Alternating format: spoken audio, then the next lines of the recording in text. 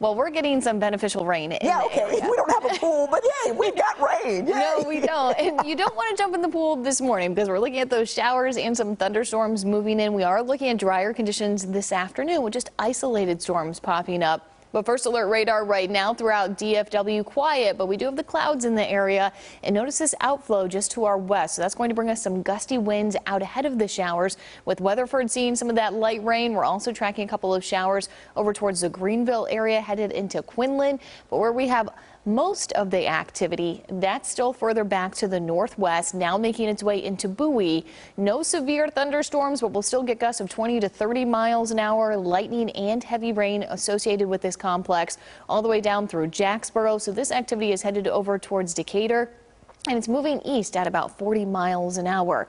So also Comanche waking up to some thunderstorms this morning around Stephenville. So Hico, you guys are going to get some rain, and then we'll continue to track a little bit further east over towards Hamilton. But you can notice that line all the way from southern Oklahoma and then extending back towards the Brownwood area.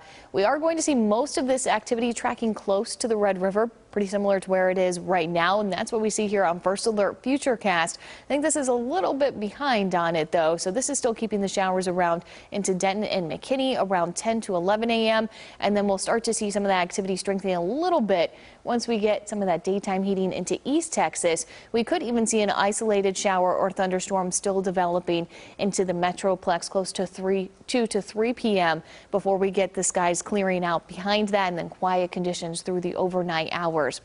But this is a look out at Arlington right now. Notice the clouds, they have really filled in throughout the morning. So it just looks very gray out there. We're at 83 degrees. It's still feeling very muggy outside. It feels closer to 92 right now. But that's where our actual air temperature is going to be this afternoon. We hit 101 yesterday. Today, we're just looking at the 90s because of the morning clouds and rain.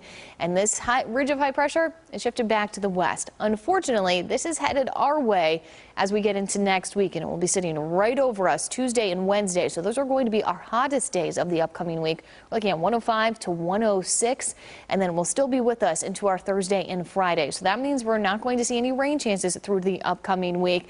And that's unfortunate because that drought monitor has expanded further east, and we've also seen those conditions worsening up to severe and then even dry now through the Dallas County area and then a little bit further eastward.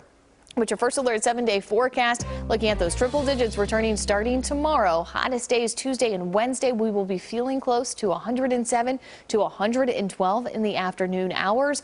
And then rain chances are going to hold off until next weekend.